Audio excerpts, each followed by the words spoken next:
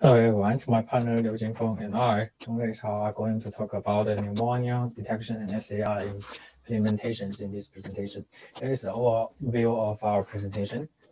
First, talking about the introductions.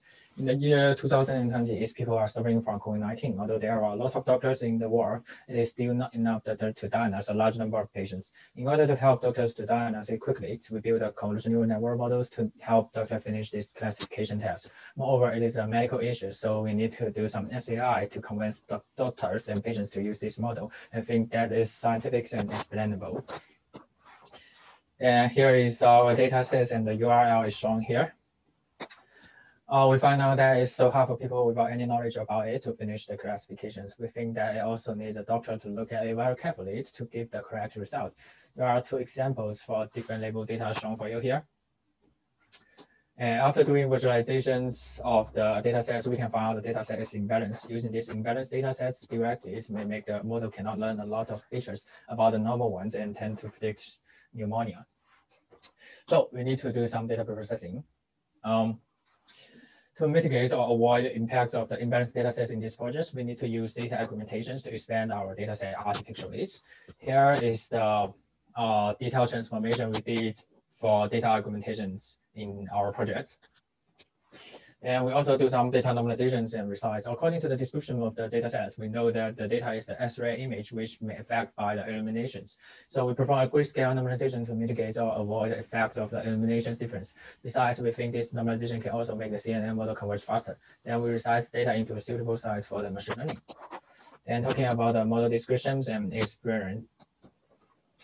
In this project, we are solving an image classification problem. So we decided to construct a CNN model to finish our predictions of whether the patient has pneumonia or not by looking at the evidence of the X-ray image. Here are two main features of CNNs. CNN consists of three kinds of layers, which is convolution layers, pooling layer, fully connected layers. And here is the functions. We also use spatial normalization and dropouts in our proposed model. Usually it's in deep CNN model, it will occurs internal covariance shift problems. And these problems will cause three main bad inference, which is shown here. In order to avoid these problems, we need to use spatial normalization to fix it. And here is the formula of the spatial normalizations.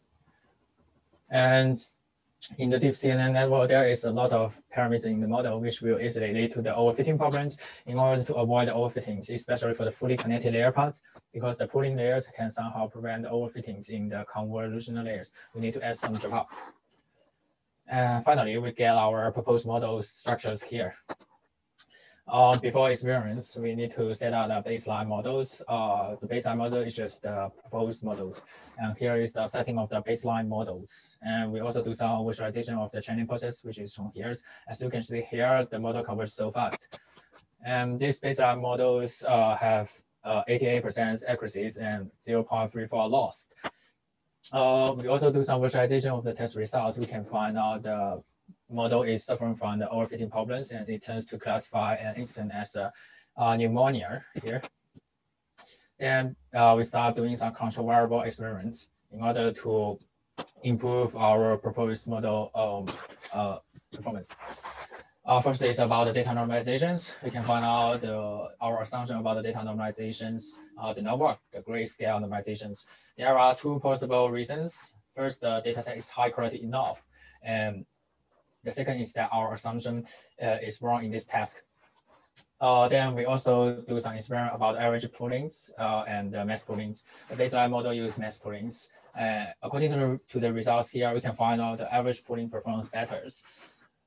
We think there is a possible reason, which is feature extraction error problems. The error of feature extraction mainly comes from two aspects, which is shown here. Generally, average pooling can reduce the first type of errors and retain more background information of the image, and mass pooling can reduce the second type of error and retain more textual information.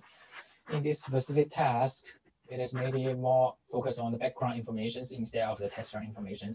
Data is the X-ray image, and we do a grayscale normalizations, which may lose more information by using mass pooling instead of average pooling. Here is one of the example here. Easy to understand example. And we also do experiments about the batch normalizations. As we can see the result here. We can find out there is not a huge difference. The possible reasons we think is that our proposed model is not deep enough or a big influence by internal covariance shifting. Then we also test the dropouts. We remove the dropout. You can see the result here. The accuracy is reduced a lot. And as you can see here, the confusion matrix, we can find out the models are suffering from the overfitting problems, which is much worse than the baseline model. So we think that it is so necessary to perform dropouts in our models to avoid or mitigate the effect of the overfitting issue. And we also try different optimizers. We use RNS Pro and N add-on to do 2 more training. According to the results, to our surprise, we find out the RNS Pro gives the best performance among 3 optimizers. The only difference between them is that add-on and N add-ons are based on the momentum method, but RNS is not. So we think the optimizer based on the momentum method is not good in this text. Moreover, according to the materials online about the double GAN, we find out the double GAN assay also mentions such situations. We think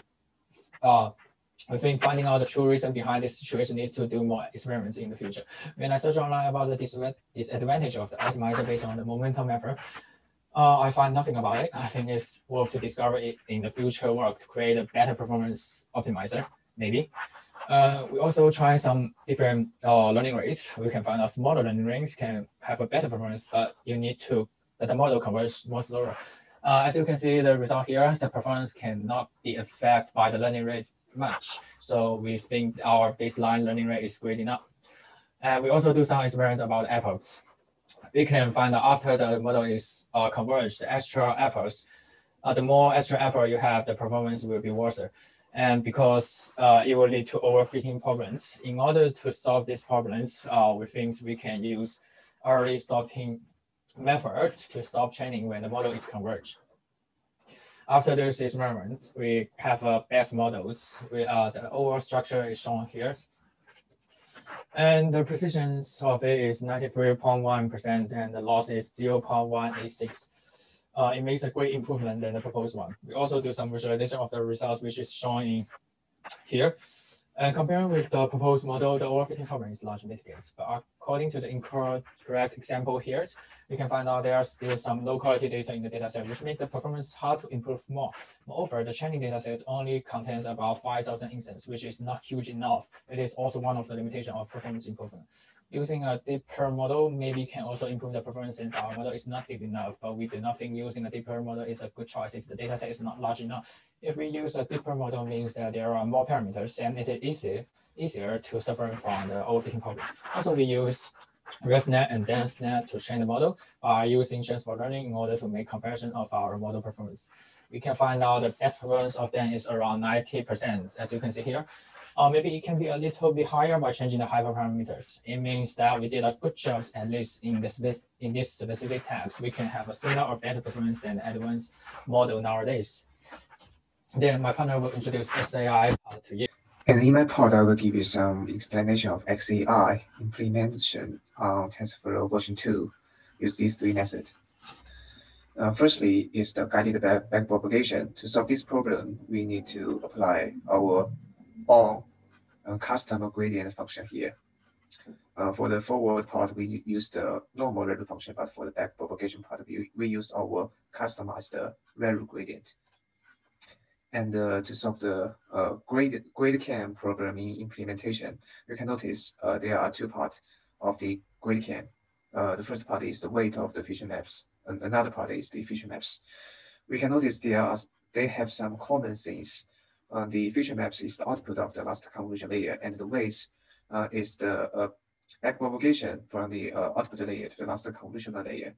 So we have the idea to divide our original part into 2 parts. The first part is the input layer to the last convolutional layer. Another part is the last convolutional layer to the output layer.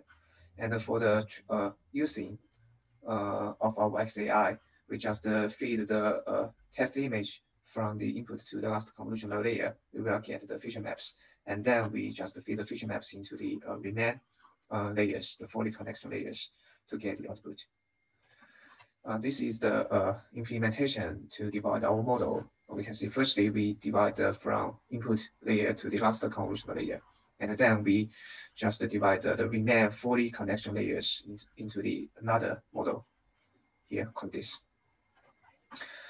This is a summary of the divided model. We use the convol to D4 as the separator to separate our original model into two parts. Here.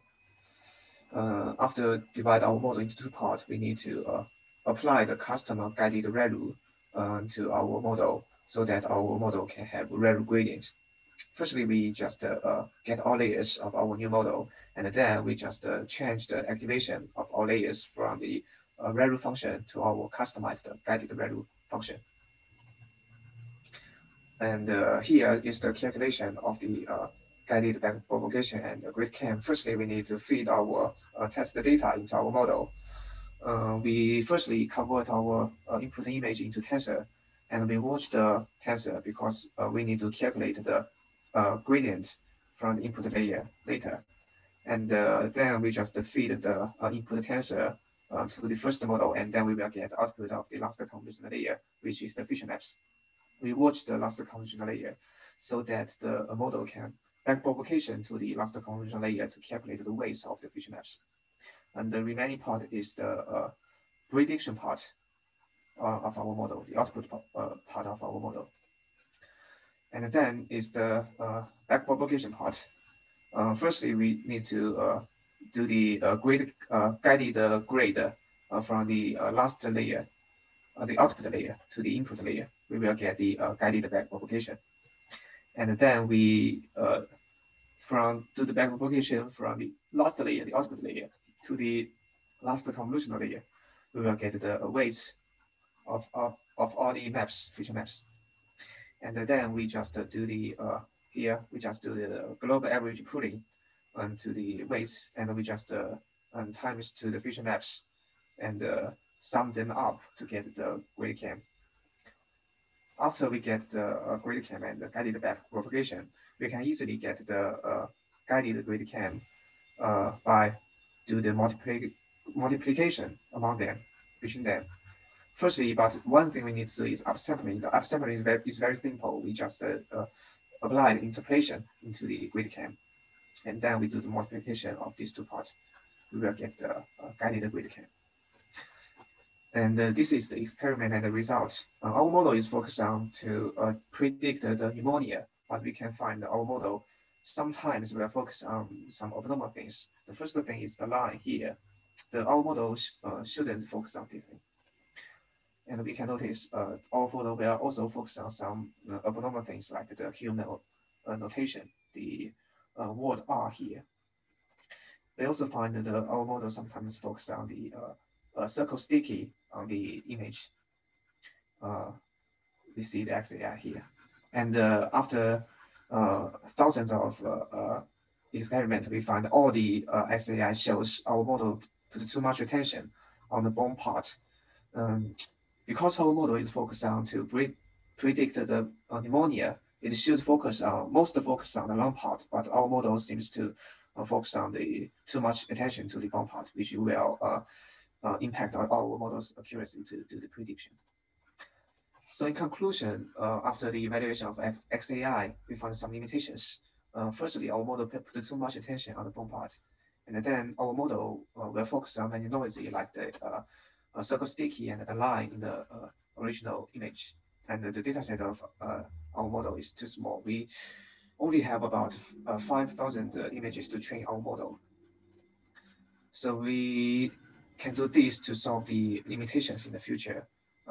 Firstly, we can do the data pre-processing to remove the noisy from the original image, and we can try the denoising autoencoder to learn the latent representation of the input and to remove the noisy.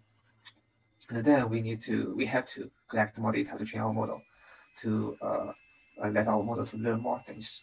In conclusion, our model achieved a relatively high accuracy at 93.1%, and we implement XAI to evaluate our model. And then we find some drawbacks and limitations after the evaluation.